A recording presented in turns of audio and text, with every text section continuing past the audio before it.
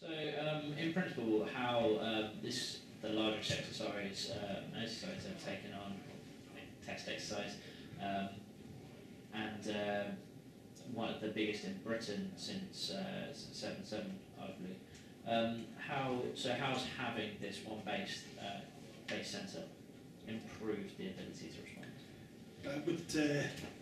It would have been very problematic indeed to have tried to manage from a strategic perspective and indeed probably a tactical perspective this particular exercise operation, if you like, from the facilities and police headquarters, simply because the scale of the resources required to manage an incident of this nature and of this size is such that it would just overwhelm those facilities, whereas clearly here has been purpose-built and designed for the sort of scale of incident that you can now realistically expect to face, and it's performed exactly as we envisaged that it would, and it's done what it's designed to do. So in terms of day-to-day operations, obviously incidents like this are hopefully very, very rare. How will the Joint Command Centre work in terms of how it will operate from day to day? And through the same principles apply, across Merseyside at any given time. You take this week, for example, one Champions League football match attended by just under 50,000 people on Tuesday night. There's a Europa League match tonight to be attended by probably around 40,000 people. So, those events of that sort of size and scale on Merseyside are weekly occurrences. Also, I guess, for the police, in the sense that they have to manage public order. Clearly, from a fire and rescue perspective, hopefully we never have to respond to incidents like that. Similarly for the ambulance service, but the day-to-day operational management of incidents, again, the building was designed because this hosts our call handling and dispatch facilities as well, and it's designed to reflect experiences of others over the years, because we visited lots of other services around the country, some of which have undertaken similar initiatives as this, to learn lessons from what they've done to make sure that the facility that we've ended up with here is as functional as fit for purpose as it can be. So I mean, there are other services that have looked at multi-agency working and have some setups in place, but this facility arguably puts Merseyside ahead of the rest of the country in terms of level of co-location, level of cooperation.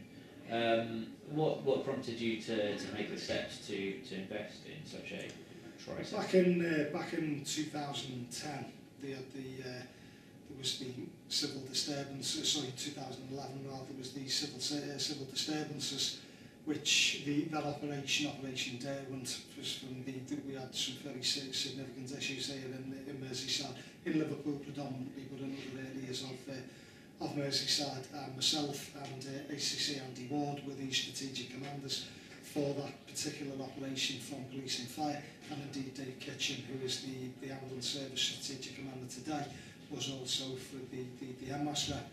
And I think we recognised at that point that we were dealing with, over the course of a couple of nights, in excess of 1,000 incidents in the fire and rescue service, simple numbers for the police.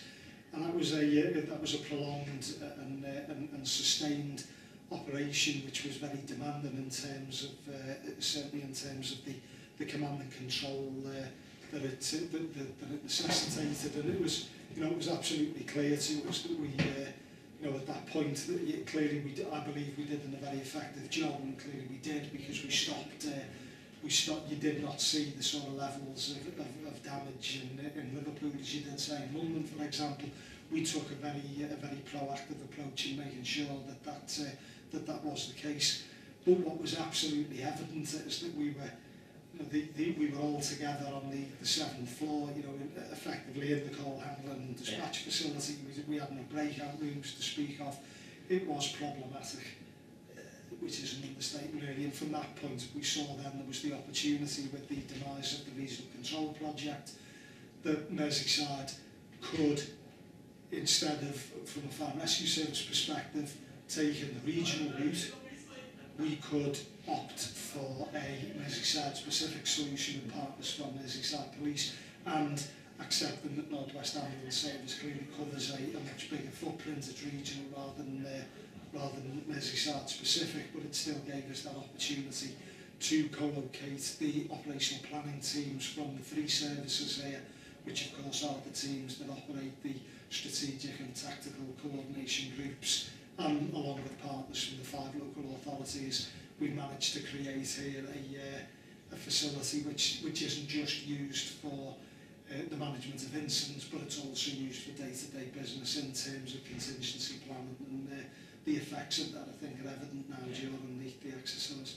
Yeah, it's a really good setup. And over a similar time period, Jessup was set up a couple of years ago to push through a similar interoperability agenda.